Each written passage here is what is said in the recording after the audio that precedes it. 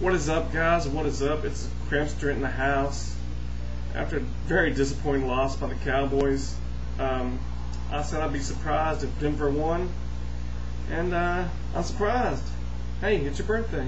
No, I don't know, man. All I gotta say is congratulations to Denver, man. They deserve this game. They took it to us, especially the defense.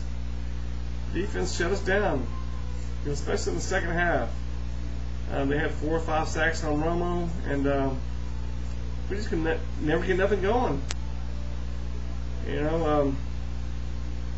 thought our defense did pretty good, except for the last drive. They let them, go down there and drive and get a touchdown. But other than that, I thought the defense played pretty well for the most part. But, as far as Denver goes, I think they're a better team than I thought they were, especially the defense. I'm not sure about the offense. I don't think their offense is that great, but they got a pretty solid defense there. But other than that, I don't know what to say except for as far as Dallas goes, I'm not sure what to say about them. We're 2-2, and I'm not sure where this team's going, really. We got Kansas City next game, which hopefully we can win that game. We should win that game. And we get the bye week. And we'll see what happens after that. But I'm not sure how good of a team we got, really. We'll just have to see. But I'm not too high on them right now. But like I said, other than that, like I said, congratulations, Denver. Y'all deserve this game. Y'all won it fair and square. No excuses. Except for Dallas, they gotta get in that fucking film room and see what the fuck's going on, especially the offense.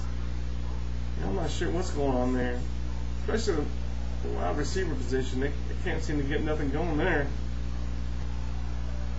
But anyway, that's really about it. Except for as far as our coaching staff, Wade Phillips, man, I don't want this guy gone after this season. I didn't want him back, at the end of last season, but he came back. I'm trying to support the guy, but the guy sucks.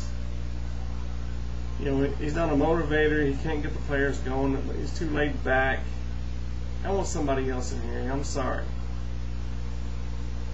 I ain't just saying this because we lost this game. I'm just saying this. I said this at the end of last year. He should have been gone. And I want him gone at the end of this year, period. Get somebody in here to get on some people's fucking asses.